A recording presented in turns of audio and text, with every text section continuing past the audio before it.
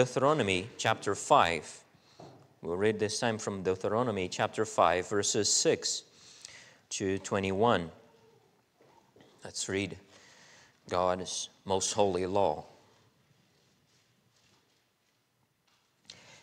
I am the Lord thy God, which brought thee out of the land of Egypt, from the house of bondage. Thou shalt have no other gods before me.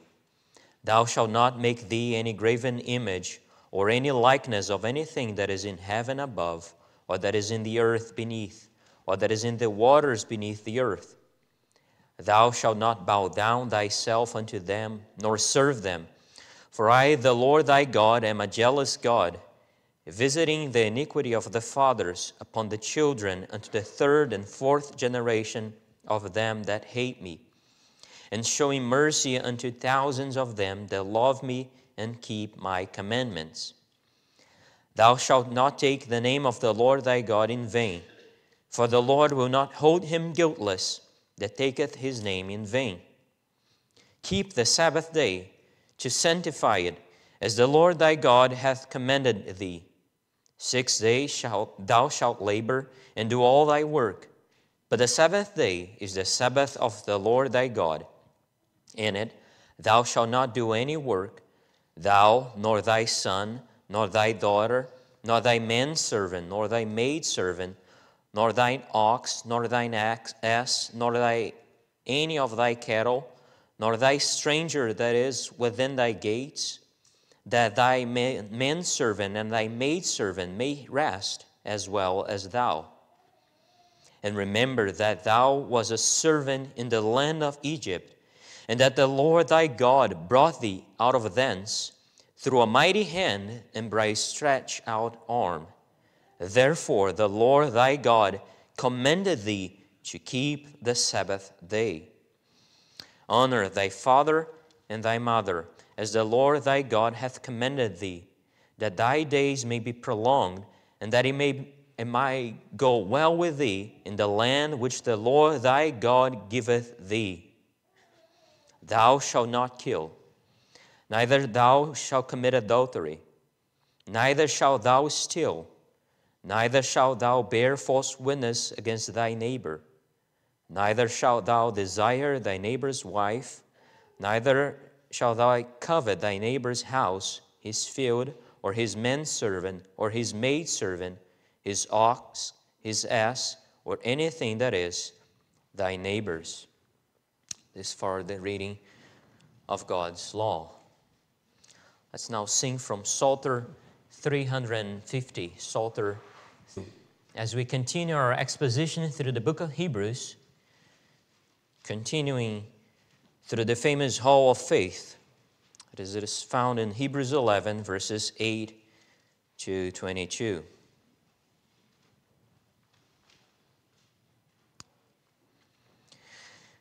By faith Abraham, when he was called to go out into a place which he should after receive for an inheritance, obeyed. And he went out, not knowing whither he went.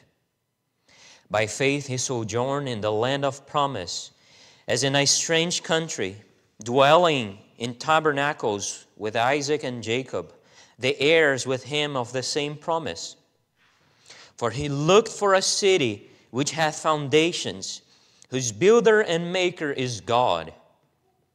Through faith also Sarah herself received strength to conceive seed, and was delivered of a child when she was past age, because she judged him faithful who had promised.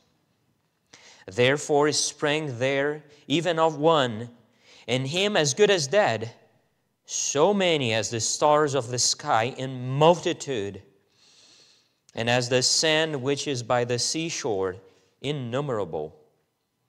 These all died in faith, not having he received the promises, but having seen them afar off, and were persuaded of them, and embraced them, and confessed that they were strangers and pilgrims on the earth. For they that say such things declare plainly that they seek a country. And truly, if they had been mindful of that country from whence they came out, they might have had opportunity to have returned. But now they desire a better country, that is in heavenly. Wherefore God is not ashamed to be called their God, for he hath prepared for them a city. By faith Abraham, when he was tried, offered up Isaac, and he that had received the promises offered up his only begotten son, of whom it was said, that in Isaac shall thy seed be called, accounting that God was able to raise him up even from the dead, from whence also he received him in a figure. By faith Isaac blessed Jacob and Esau concerning things to come. By faith Jacob, when he was dying, blessed both the sons of Joseph, and worshiped leaning upon the top of his staff. By faith Joseph, when he died, made mention of the departing of the children of Israel, and gave commandment concerning his bones. This for the reading of God's word. Let's now come before the Lord of Zion, fear God's holy hill, wherein our God delights to dwell. Let my right hand forget her skill, if I forget to love thee well. Our text this morning comes from Hebrews chapter 11, verses 8 to 22. As we'll continue meditating through the book of Hebrews. But before we begin, let's ask once again for the Lord's blessing. Let's pray.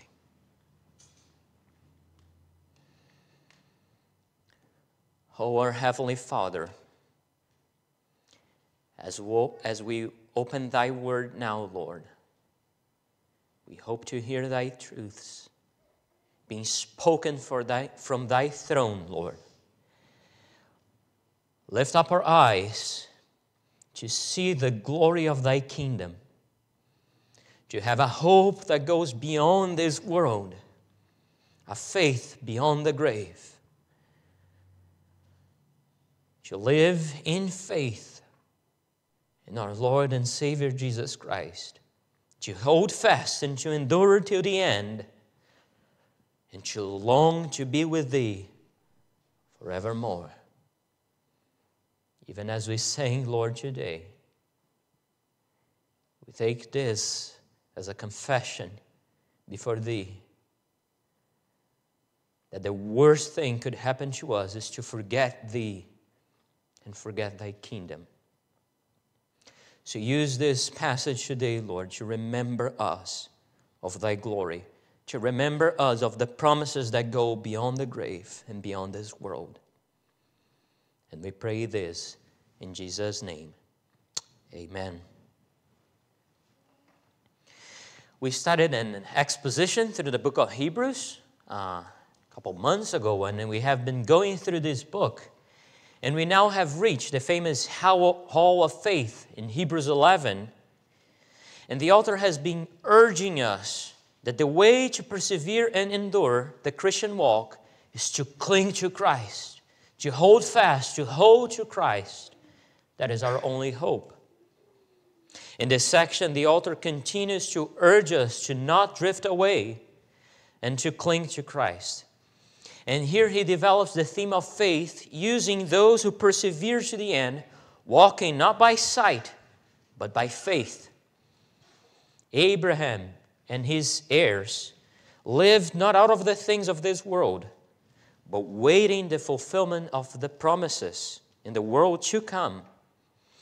They knew God is the giver of life, the rewarder of those who seek him, and that even after their death, God would fulfill his promises. Ultimately, not simply here, but in the world to come. All the examples given here in our passage today are going to speak of characters on the verge of death, the edge between the two worlds, people who were about to die. They confessed that they were strangers and sojourners waiting for a better country. They did not look with earthly eyes to the realities here, but had their eyes focused on eternity before them. Faith trusts God's promise for the future, even if we can't see it yet, beyond this world and life. Or simply putting it, faith trusts God beyond the grave. These characters teach us how to have this kind of faith, a faith that goes beyond the grave. And to meditate on this, we'll divide our text today into 5 points. It's a bit different, but text lends well into 5 points this morning. First, the faithful one endures, or the faithful one obeys God's call. Second, trusts God's promises, verses 11 and 12. Third, aspires God's land, verses 13 to 16. Fourth, the faithful one withstands God's test, verses 17 to 19. And fifth, looks to God's exodus, verses 20 to 22. So first of all, let's consider how the faithful one obeys God's call. After Noah, the author moves now to Abraham. And he is the center character throughout all this passage. It's Abraham and his heirs. The text opens with a summary of Abraham's life in verse 8. And the original text has a slightly different order than what we have in the English here. The text says, by faith, being called, Abraham obeyed. And then it explains how he obeyed. To go into a place which he was going to receive for inheritance. And he went out not knowing where he was going. Notice the juxtaposition here. By faith, being called, he obeyed. That's the summary of his life. Being called, he obeyed. All that happened in Genesis chapter 12 and 13, how Abraham left the Ur of the Chaldeans to go into the land of Canaan, the process of how he went through Egypt, how he departed from Lot, all that narrative, all that story can be summarized with just a few words. 4 words in Greek. By faith, Abraham being called, obeyed. That's the summary of his life.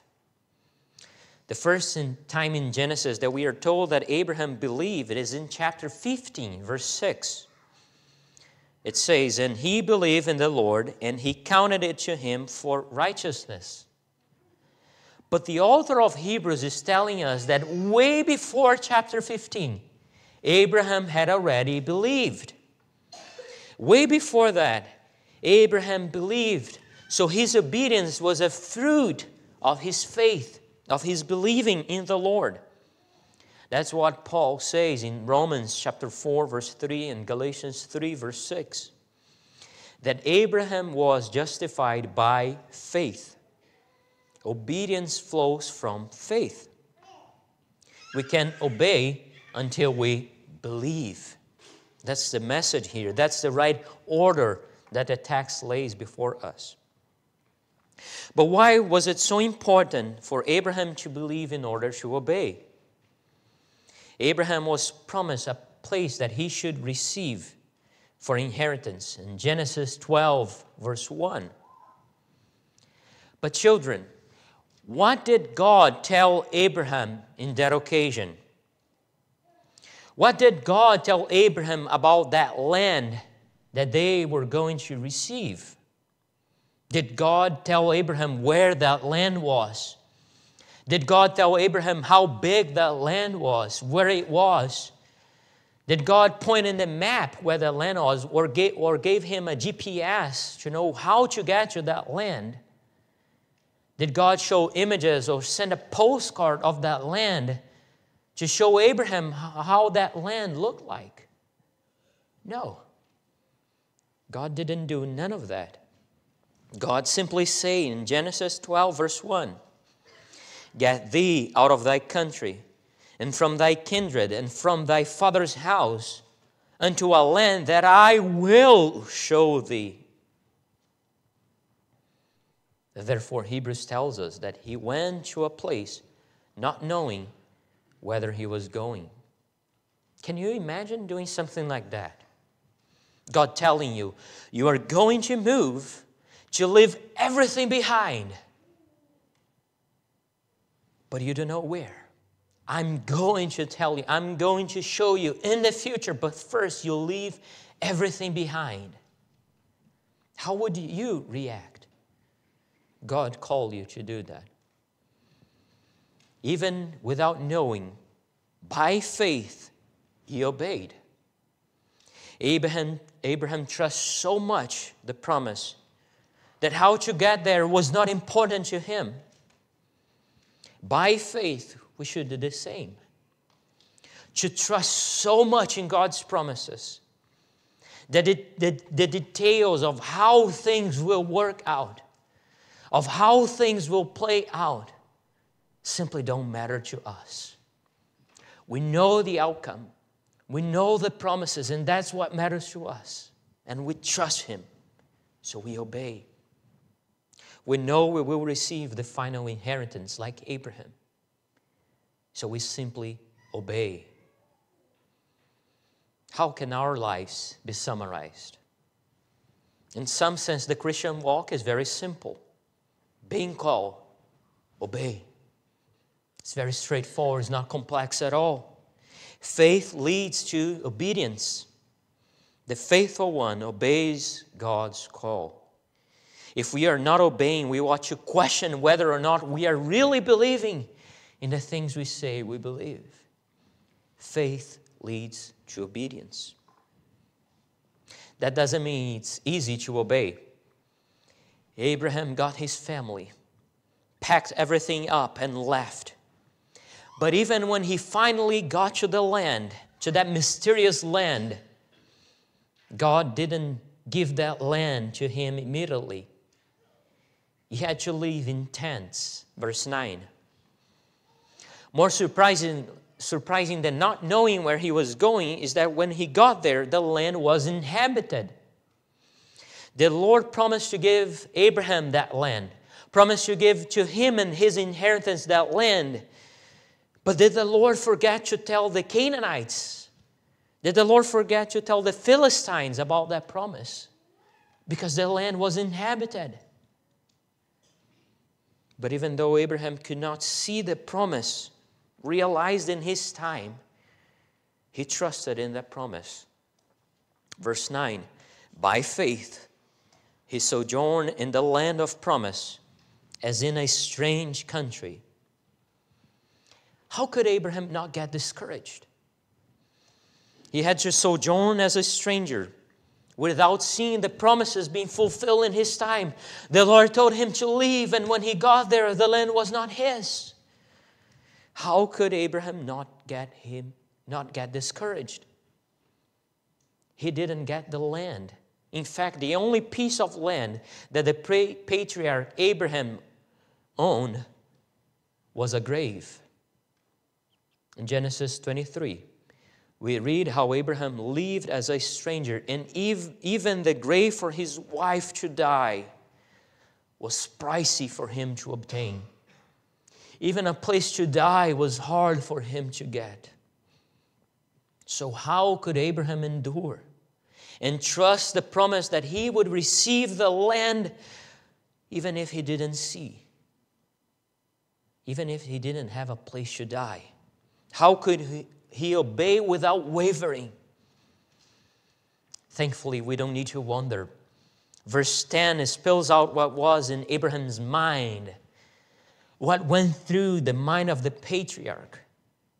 Verse 10, for he looked for a city which hath foundations, whose builder and maker is God. Because they looked for a better country, a city that is unshakable, whose builder and maker is God. a city that is eternal, a city that is greater than Canaan. Yes, he knew that one day his heirs would inherit Canaan, but he was looking beyond Canaan. He was looking to the heavenly Jerusalem that one day he would inherit. That's where his eyes were fixed. The city of God. Different than the earthly Jerusalem that would one day be destroyed. In fact, Jerusalem, or more specifically the temple in Jerusalem, would be destroyed twice.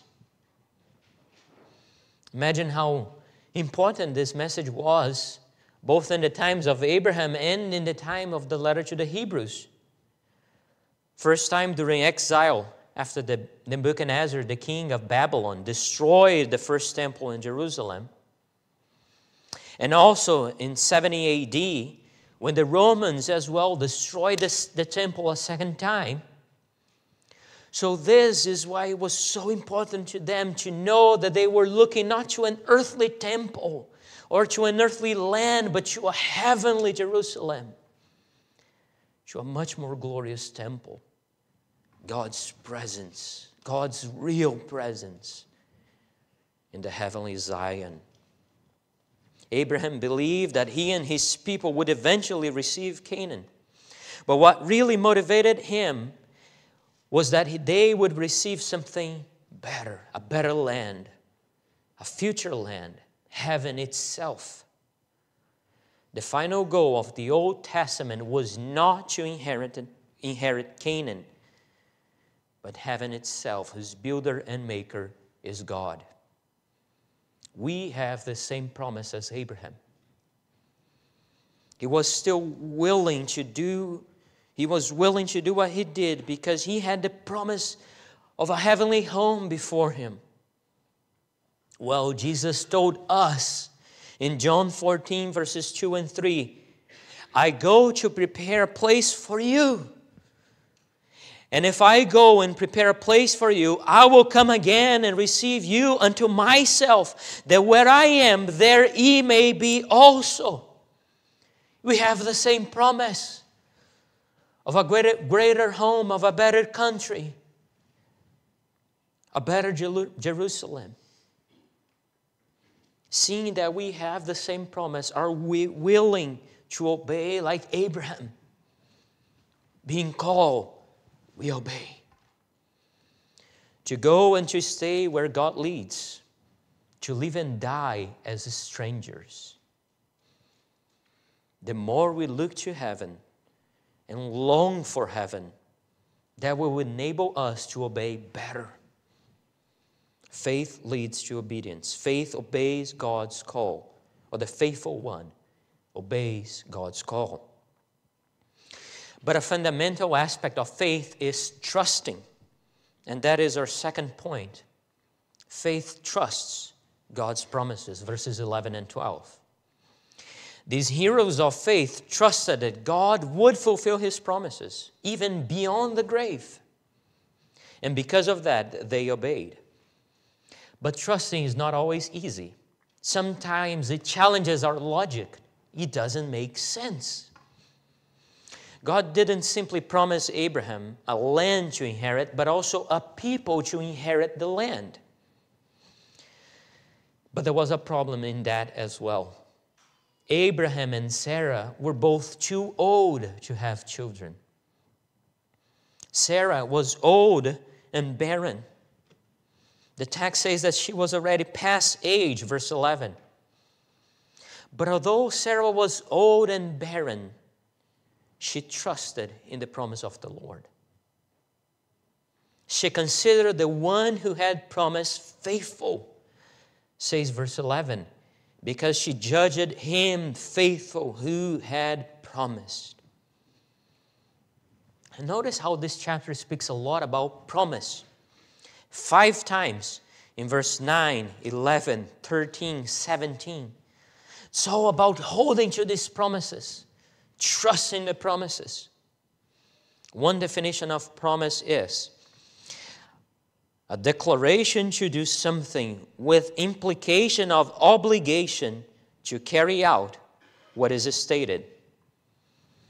They knew the promises of God. They held the promises of God. They trusted the promises. They loved the promises. And they knew that God was faithful to keep those promises. They knew that because He promised and He was faithful, He would never break His promises.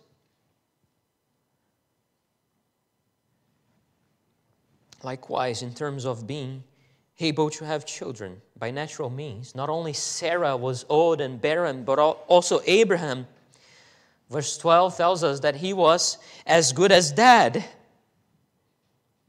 But because of their faith, therefore, verse 12, the Lord brought a great offspring from him. When you read Genesis 17 to 21, the story of Abraham and Sarah until the birth of Isaac, it appears that the Lord waited until the very last minute to fulfill this promise. In fact, it got to a point that it seemed that it was too late. It was too late. The Lord waited for too long. The promise seemed impossible to be realized. Sarah was barren and old, Abraham as good as dead.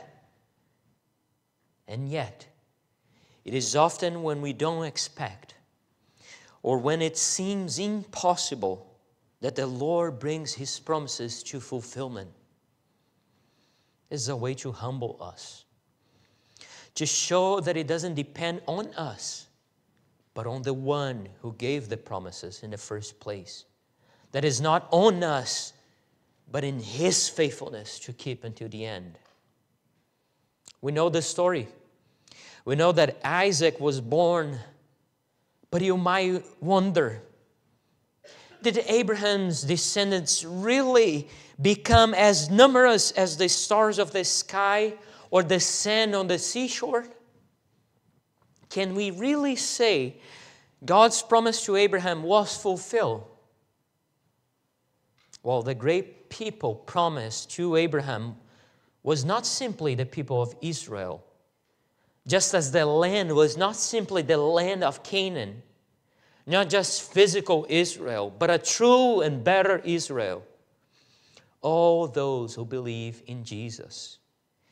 That's Paul's argument in Galatians chapter 3, concluding verse 29.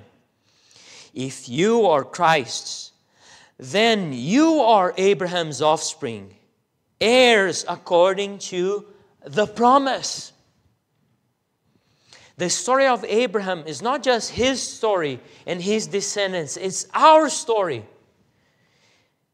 Not just of the Israelites, but of a true and better Israel who were brought in, who were engrafted in Christ, united to Him, and now became heirs of the same promise. It's how God has promised a nation, how God has promised to redeem a people, and brings to Himself a people to Him of those who trust in Christ Jesus. It's my story, your story. Trusting God's promises is a mark that you belong to God's people.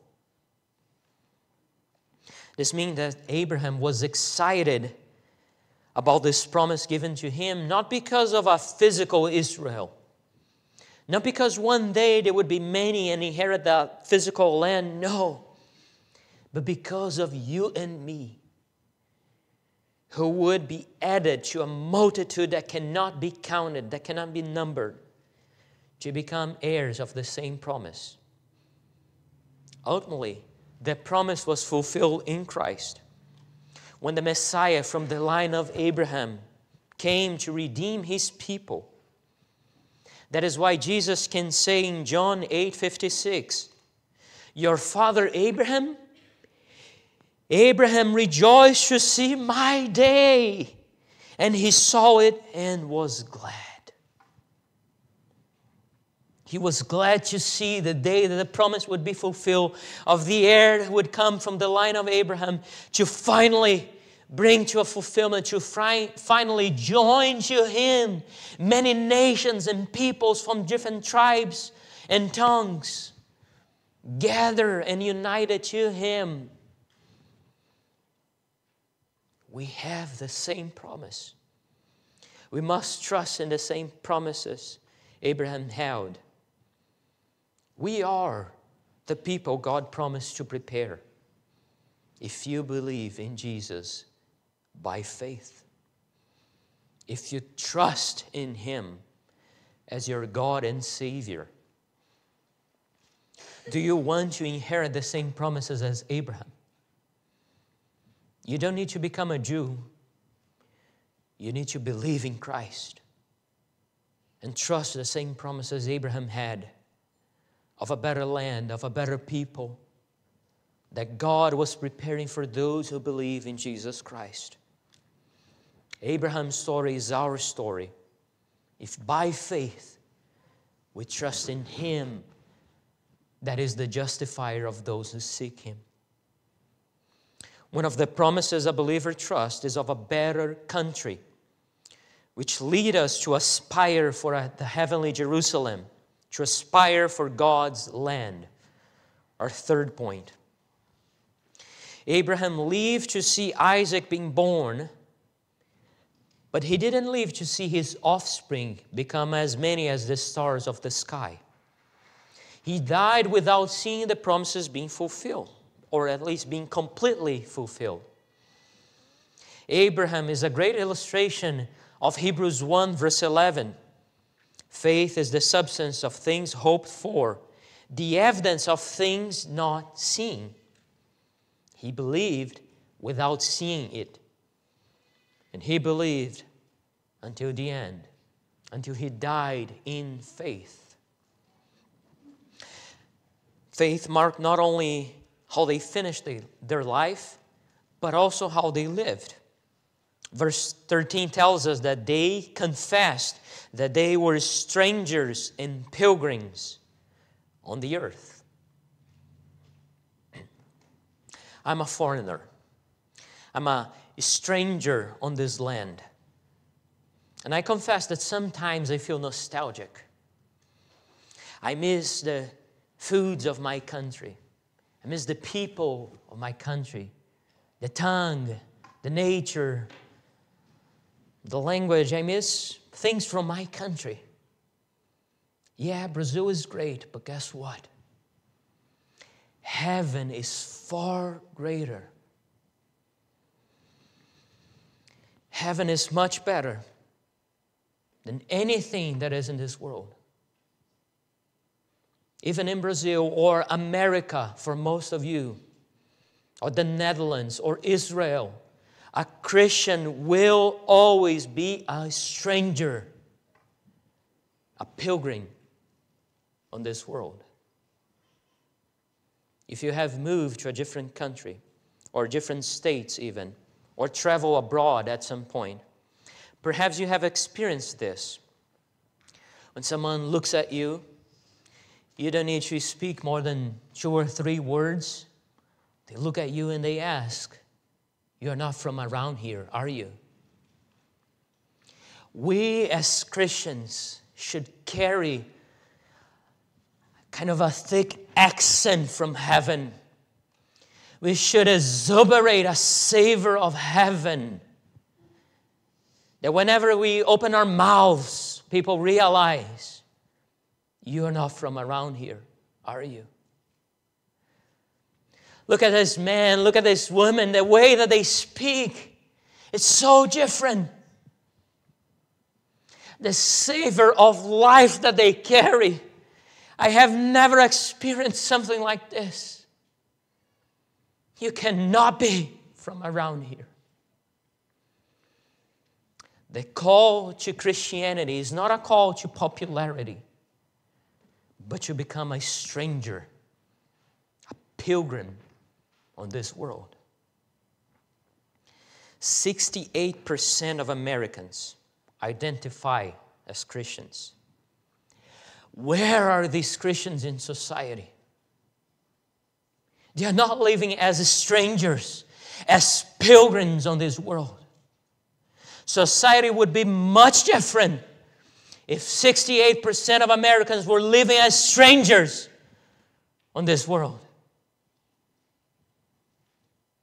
They are very much at home with the culture, at home with promiscuity, at home with sin, at home with a materialistic mindset, at home with the things of this world. 68% of Americans identify as Christians. Where are the Abrahams and Sarahs of our times? Where are those who live and die for these promises? Peace with the sins of this world might lead us to forget heaven.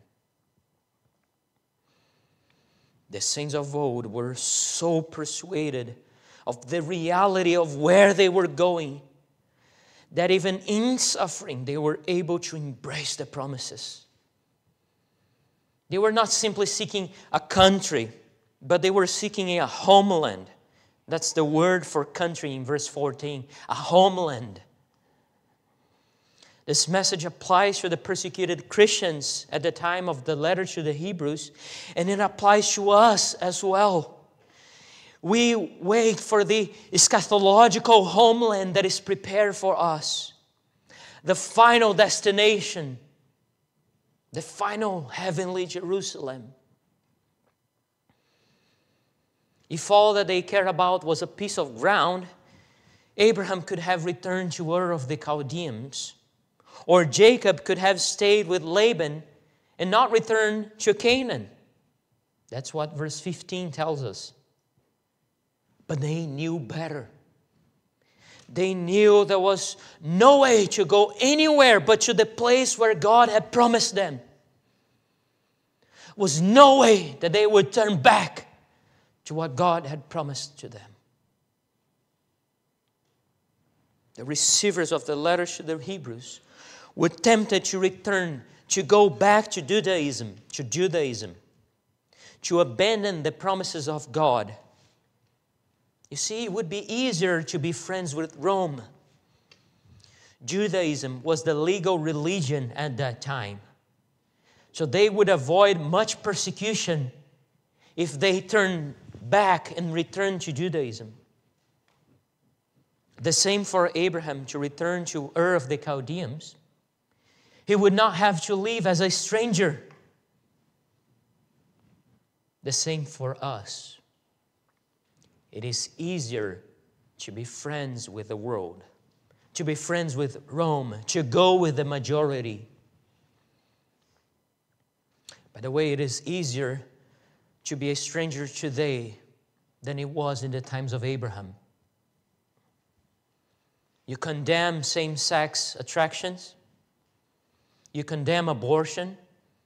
You condemn that there is any other way to salvation but through Jesus Christ. There you go, you are a minority. Probably even within broad evangelicalism, you are already a minority. The question is not, where are the promises of God today? But where are those who live and die for these promises? The same promises we have today.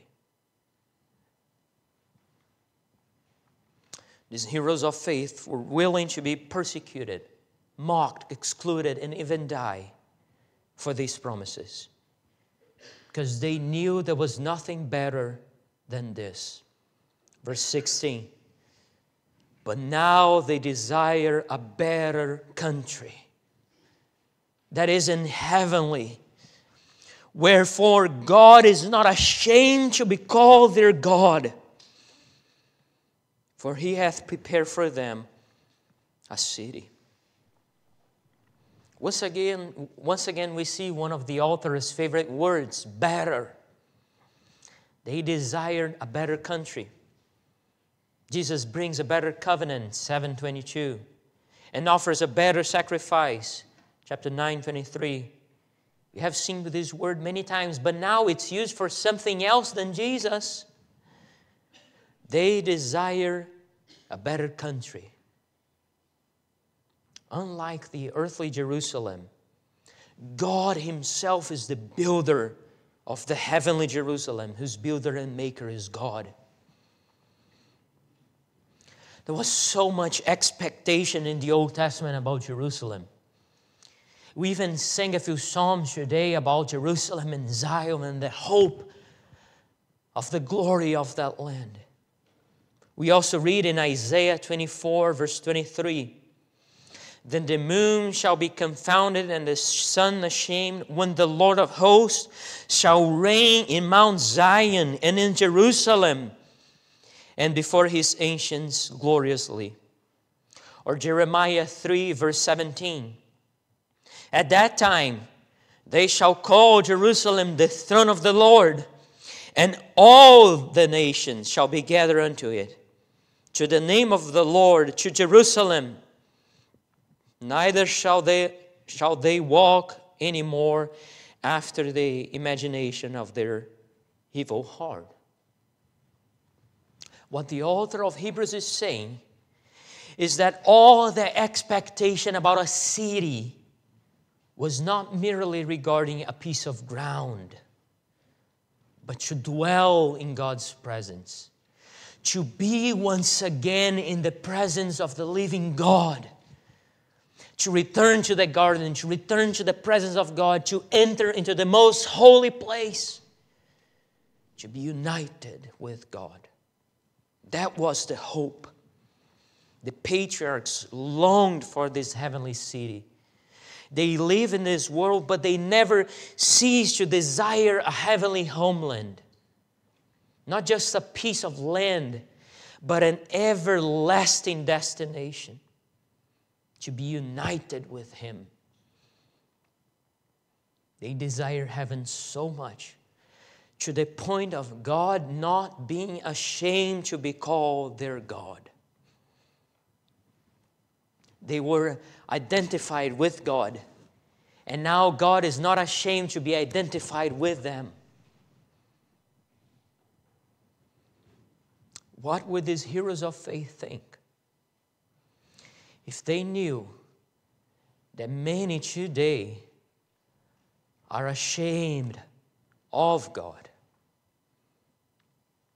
That many today are ashamed to be called Christians, are ashamed to speak the truths of the Bible. See, the irony is that they became a shame for God.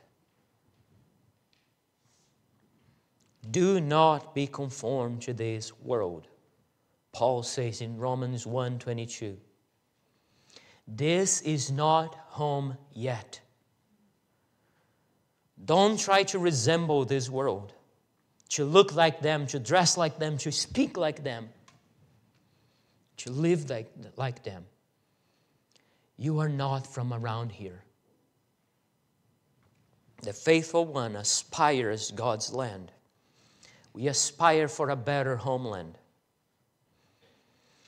The reasons why these truths need to be so grounded in our hearts is that we will be put to the test, as we will see in our fourth point. Verse 19 tells us, by faith Abraham, when he was tried or tested. And maybe you're wondering as you read these words, now he's going to be tested? You're telling me, Lord, that all that happened before wasn't enough? And now, and just now, he's going to be put to the test? What about all that happened before? Wasn't that enough? By faith, when he was tried, offered up Isaac. And he that read received the promises, offered up his only begotten son. This is a reference to Genesis chapter 22. And I'm sure you remember this story. Abraham and Sarah waited for so long for Isaac to be born, their only son. And God asked Abraham to go and sacrifice their son in Mount Moriah. Not only Abraham loved Isaac, but it was through Isaac that God would give Abraham a great offspring.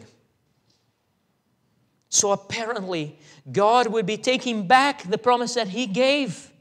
Verse 18, that in Isaac shall thy seed be called. What is going on? Is God taking back His promise? Asking a parent to sacrifice a son would already be an impossible task. But God was asking for the son of the promise. His only begotten, His unique, His one and only Son. The miracle child. God promised Abraham a land. But what would a land be worth without a people? God promised to multiply His offspring and to bless all the nations through him. But that promise was going to be fulfilled through Isaac and not Ishmael. Was God removing His promises? Can God withdraw one of His promises? Is that possible? The promises of God seem to contradict what God was requiring from him. And yet he trusted God. Even if he could not make sense of what was happening, even if he could not make sense of what God was requiring from him, he trusted God. He knew one thing, that the gifts and calling of God are without repentance. Romans 11:29. The gifts and calling of God are irrevocable. God cannot cancel His promises. It's impossible for God to cancel His promises. What He has promised, He will fulfill. You might be going through a hard trial in your life. And no doubt there are so many tests to our faith during our lives.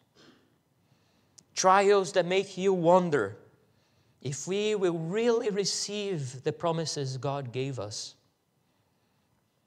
One promise that we often doubt is Romans 8:28. And we know that all things work together for good to them that love God. How, Lord? How is it possible? How is it possible if I have a cancer? How is it possible if my child had a car accident and is now debilitated? How is it possible when my house burned to the ground and my wife and children died in that fire? How is it possible that all things work together for good of them that love God? Where is the good in it, Lord? The promise is not that we will not die or avoid suffering somehow, but that not even death shall be able to separate us from the love of God, which is in Christ Jesus our Lord. And that is the greatest good that could ever be. That nothing shall be able to separate us from the love of God. Abraham was tested to doubt whether God would make him a great nation. The receivers of the letter were tested to doubt whether it was worth holding fast to Christ. We might be tempted to doubt whether the church will really prevail until the end against the gates of hell. Or tested to see if we are willing to compromise. Or tested to see if we are too comfortable with the things of this world that perhaps we forgot heaven. And maybe this is the greatest test of our days. To remember that this is not home yet. What would you do in Abraham's shoes? Abraham got ready the next morning and went with Isaac to Mount Moriah. He had no doubt God's promise would be kept. It wasn't an option for him that God would break His promises to the point of being ready to sacrifice His only son. What was Abraham thinking during that time? We don't have to wonder again. The text tells us, verse 19, accounting that God was able to raise him up even from the dead, from whence also He received him in a figure. Abraham had faith that God would never break His promises. In fact, God is so faithful that He would even raise Isaac back from the dead if needed. Abraham trusted that not even death could end God's promises. That is why we read in Genesis 22 verse 5 when Abraham says, as he's going to Mount Moriah, I and the boy will go over there and worship, and we will come again to you. We will return. He trusted that somehow he will return with Isaac. He would come again. That somehow God would still fulfill His promises, even through death. And verse 19 tells us that, figuratively speaking, God did raise him up from the dead by providing another sacrifice. The ram was sacrificed so that Isaac would go free. This is, of course, a picture of what Christ would do. God spared Abraham's son by providing a ram to be sacrificed.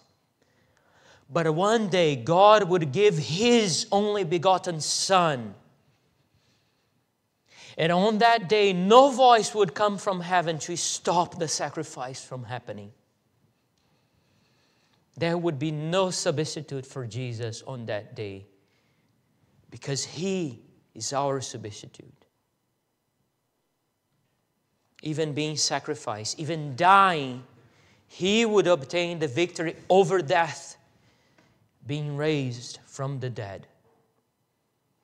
The story of Isaac is a picture lesson of what the one who is greater than Isaac would do one day.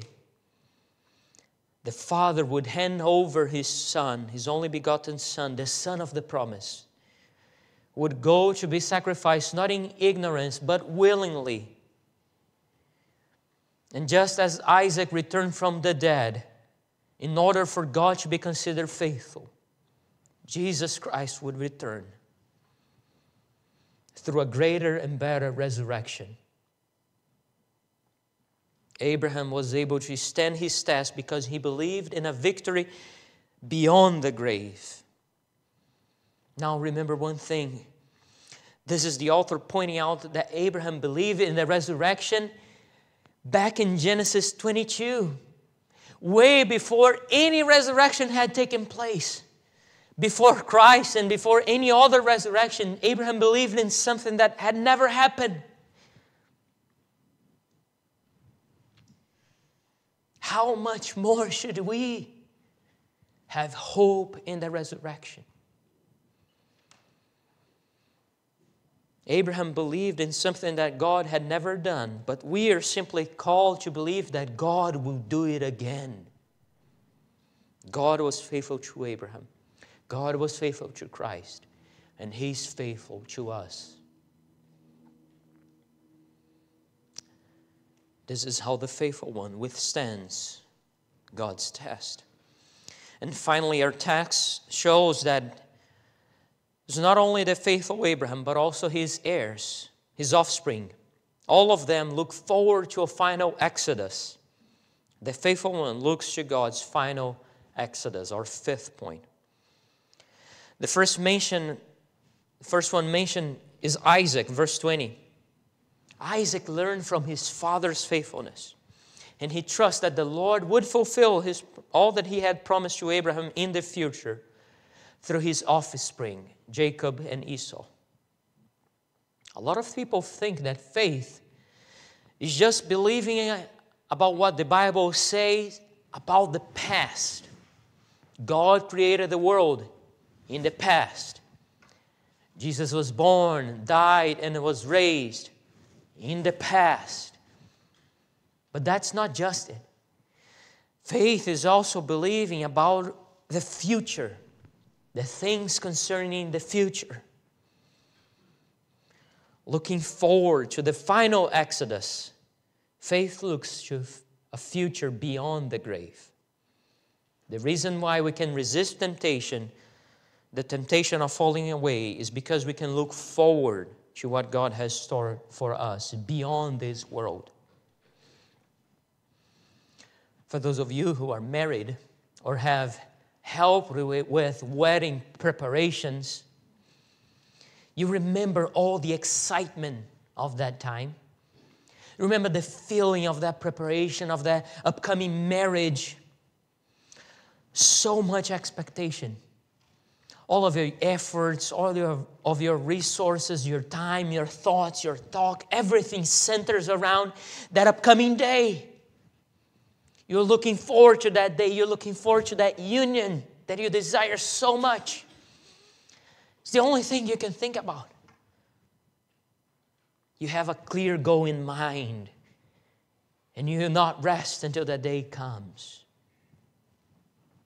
Well, as Christians, we should be future-oriented as well. A far greater wedding feast is ahead of us in a greater country. And how are we not excited about this? How are we not overflowing with joy and excitement about the coming of this day, about this wedding feast that is prepared? It is coming, it is near. A greater wedding feast, a greater country.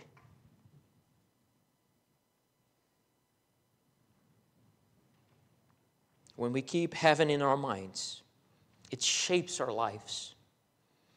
It prepares us for the glorious occasion, for the glorious union with Christ in eternity. It makes us citizens fit for heaven, as Jonathan Edwards would say. Jacob had also a future-oriented faith. Jacob was on the brink of death, but he knew that that was not the end. So he blessed Joseph's sons and worshiped the Lord in verse 21.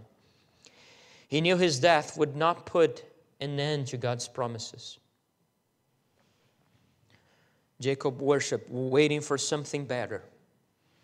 And the staff imagery points to a final pilgrimage that would happen, a final exodus that would happen. And the book of Genesis finishes with a double funeral. Different than the majesty of how the book of Genesis began, the book of Genesis finishes showing that dust returns to dust. But it's still showing the grace of God in leading His people, even beyond this world. And finally, in verse 22, by faith Joseph, when he died. All these three characters were on the verge of death. He didn't talk about their lives. He could have talked about so much about how they lived, but he chose to talk about how they died, about how they were on a threshold of another world. As the famous quote says, it's not about how you live, but how you die, how you finish. The final chapter of the book of Genesis, Joseph, who had lived most of his life in Egypt, requested his bones should be taken up and buried in the land of Canaan. He knew that one day the people would depart Egypt. He knew that was not the final destination. He knew one day they would leave, but he also had the hope of the resurrection. Otherwise, it doesn't matter where his bones were, but he knew. He had that hope of departing, the hope of a final exodus. Verse 22, the word for departing here is exodus. Greater exodus than the one that happened with Moses, through a better Redeemer, through a better mediator, through Jesus Christ. Even though He would die, the hope of resurrection was there.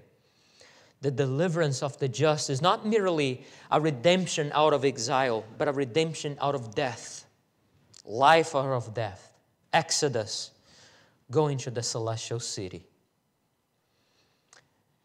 Interesting how Abraham's faith was not only a blessing to him, but also to his offspring. By faith Isaac, by faith Jacob, by faith Joseph. Isaac believed, Jacob believed, Joseph believed. It's a beautiful picture of how faith in the promises ought to be transmitted to the next generations. This is not always the case. We have the mention of Esau here, was an exception. But it's God's ordinary means of saving His covenant children. The child of a believer is not automatically a believer, but it is a biblical pattern that children often follow the example of their godly parents. Our faith in the Lord will motivate our children to have faith, to trust in Him in the same way. And hopefully this faith will impact not only our children, but it will impact those around us as well. It will be a blessing beyond the boundaries of Israel to all the nations. This man or this woman is not from around here. I want you to know more about where he comes from or where she comes from and where he's going. Do people look to us and see the evidence of citizens of heaven, of citizens of a better country, strangers in this world, longing for a better place? All these examples we saw today were near death. We are all near death as well. That's why hope beyond the grave is so important. But perhaps you don't have this hope. Perhaps you're here today, but you are still lost. You don't hope for anything beyond this world. Or perhaps you think, how could I dare to hold to these promises? How would I dare to approach this God? How could there be hope to someone like me? So let me tell you one last thing about this hope. Abraham was seeking this heavenly city. The patriarchs, the prophets, all the Old Testament, and the way to the heavenly city was finally made manifest and possible through Jesus Christ. You can open with me in Revelation chapter 21, verses 2 to 7. Revelation 21, verses 2 to 7. And I, John, saw the holy city, the new Jerusalem, coming down from heaven out of heaven, prepared as a bride adorned for her husband. And I heard a great voice out of heaven saying, Behold, the tabernacle of God is with men, and He will dwell with them. And they shall be His people, and God Himself shall be with them, and be their God. And God shall wipe away all their tears from their eyes, and there shall be no more death, neither sorrow nor crying, neither shall there be any more pain. For the former things are passed away. And He that sat upon the throne said, Behold, I make all things new. And He said unto me, Write, for these words are true and faithful. And He said unto me, It is done. It is done. It is finished. I am the Alpha and Omega, the beginning and the end. I will give unto him that is athirst of the fountain of the water of the life freely. He that overcometh shall inherit all things, and I will be his God, and he shall be my son. The vision of John in Revelation 21 verse 3 began when Christ came down from heaven and dwelt among us to tabernacle in our midst, as we read in John 1. The promise of God with us that the prophets expected for so long, that they longed for so long, was already manifested. As we read, He dwelt among us, and we beheld His glory, the glory as of the only begotten of the Father. John 1:14. The vision of John in Revelation 21 verse 3 is already entering reality, already here and now, since Christ came. So even more than the patriarchs, we can already taste of the heavenly reality coming near to us, already here, but not fully yet. Not fully yet. Revelation 21 verse 3 will be a culmination of John 1:14. It's not the beginning of something new, but a culmination of all that started when Christ came. Of what He already obtained for us when He cried out, "It is finished." He is our God and we are His people. In Christ, this eschatology is already inaugurated here and now. We are living the last days before He calls us home. The author is telling us the same thing that he told the Jews converts. Press on, press on. The city that all the prophets and apostles expected, it's here, it's so near, it's so close, press on. In fact, through Christ, the New Jerusalem is already entering reality. The nations are being gathered.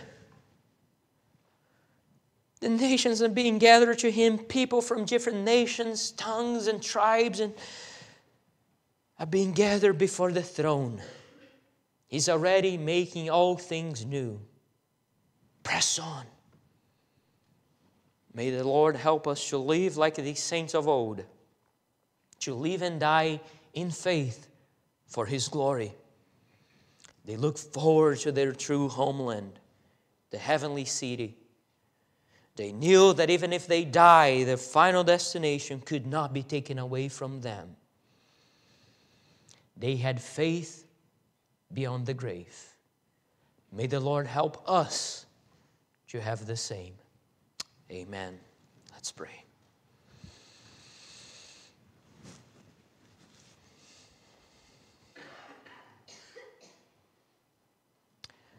O Lord God Almighty,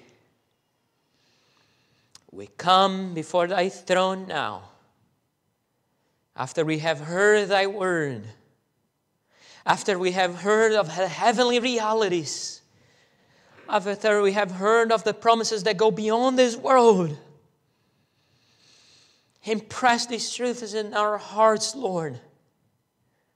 Makes us citizens of heaven, to live and die in faith, to profess like the saints of old, faith in Thee, to hold fast, to endure. And behold, the day is near. The day of the Lord is coming. So prepare us, Lord, for that day, that we will taste the culmination of all that Christ has begun, that we will taste all things new, and we will see face to face, we will behold the glory of the only begotten of the Lord, of the Father. Prepare us and help us to profess to all nations the only way to salvation, Jesus Christ our Lord. And it is in His name that we pray. Amen.